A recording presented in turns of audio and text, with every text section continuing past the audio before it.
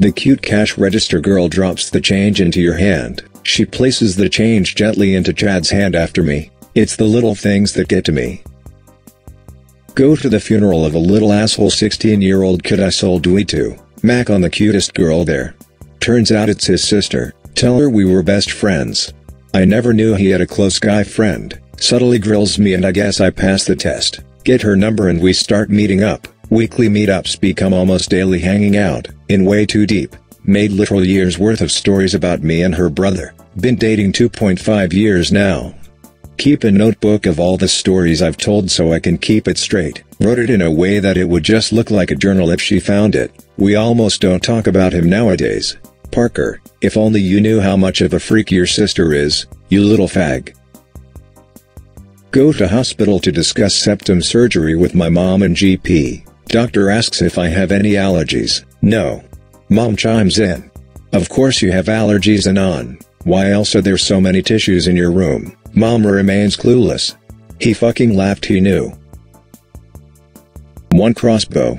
Literally only wanted to shoot cans in my backyard. Maybe go hunting rabbits one day. Live in the Sharia state of South Australia. Have to apply for a permit to own one. Go to the station to ask for the application documents. Why do you want it?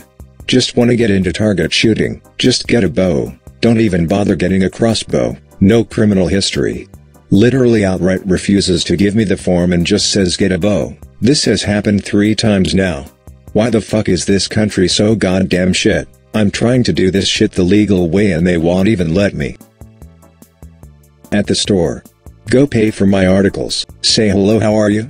To the cashier. She doesn't reply. Scan my items. Doesn't tell me the price. Doesn't ask how I am going to pay. She'd just look away. Gets my money out and pay. Leave and tell her have a good day. No reply.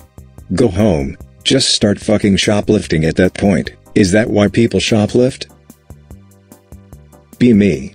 Have double masters in separate fields. Can barely get a job. In debt. And whatever employment I land pays barely more than minimum wage. Be my sister. Barely an undergrad, no degree. No job. No experience. But makes 5 to 6 figures on OnlyFans with no signs of stopping. Why is society like this? Be me. 16 years old. Cute girl from class sends me a message. Hey, Anon. I've got 2 tickets to this comedy show, would you like to? Thinking she wants to sell them to me. Oh, no thanks, I don't really like these guys. Oh.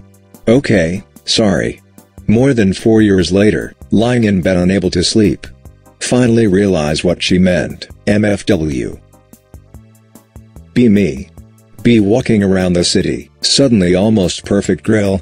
9.5 out of 10 walks in front of me. Fat DSLs. Thigh gap, all that shit. Notice how I'm walking directly behind her. Due to the slipstreaming, the air which went through her crotch is touching my wee-wee. MFW her vag basically touched my dick. MFW I basically had 6.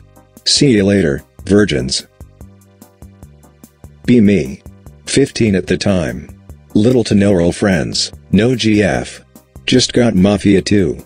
I am immediately interested in Joe Barbaro. Start copying his voice, mannerisms, language, and looks. I basically start wearing a Hawaiian shirt with a leather jacket and jeans and acting like a stereotypical New Jersey or New York guy. I'm also interested by classic cars due to Mafia 2.